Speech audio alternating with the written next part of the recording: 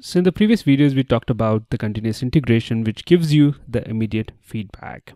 Now, the other part of the feedback is also the monitoring. So you and the customer side. So you also get one of the things which sets DevOps apart from, let's say, rest of the methodologies. You also incorporate not only the feedback from your, let's say, continuous integration, system, but also the feedback from your monitoring systems, as well as the customer feedback. So all of this feedback is important, and based on that you decide what goes next in the next feature and how do you fix things, and how do you improve your own product and the quality and the reliability of that one.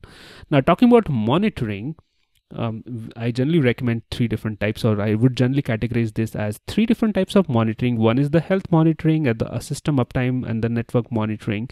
That's your traditional monitoring. Second is monitoring the logs. Third is application performance monitoring, or what we generally call as APM.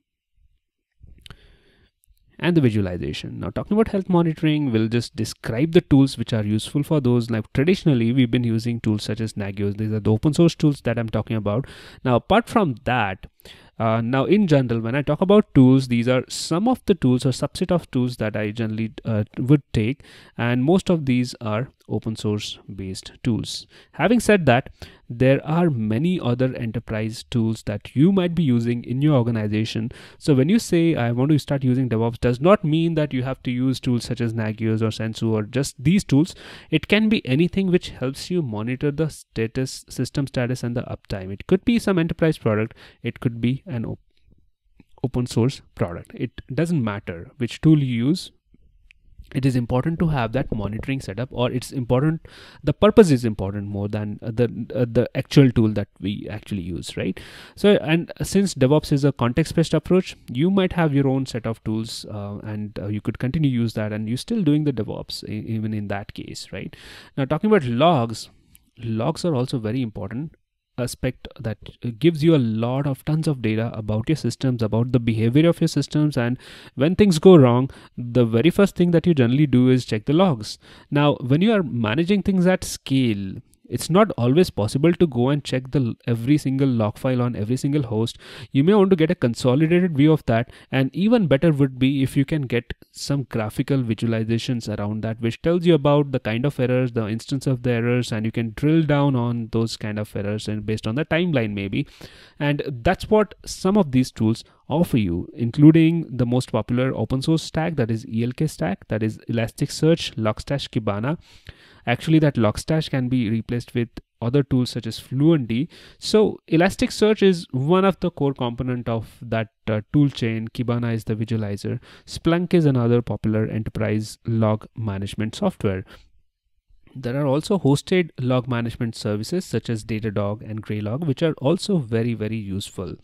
So one of the important practices that you follow is have a centralized log management system, and then you can set up your filters, visualizations, and that will give you a lot of insights into your issues when they appear, and you can drill down and understand how this behaves, right?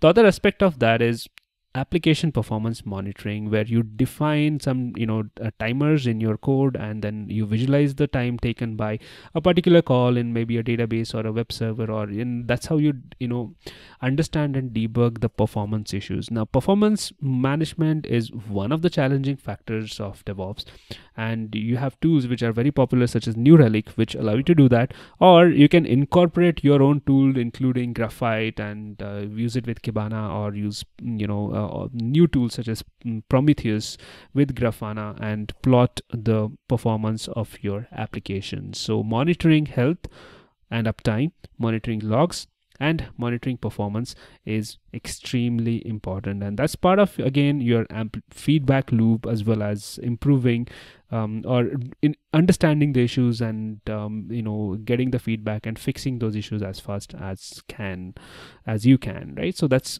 about the DevOps in general, the story of DevOps we started with, and then we talked about the principles, practices, and some of the key automation tools related to DevOps in this series of videos.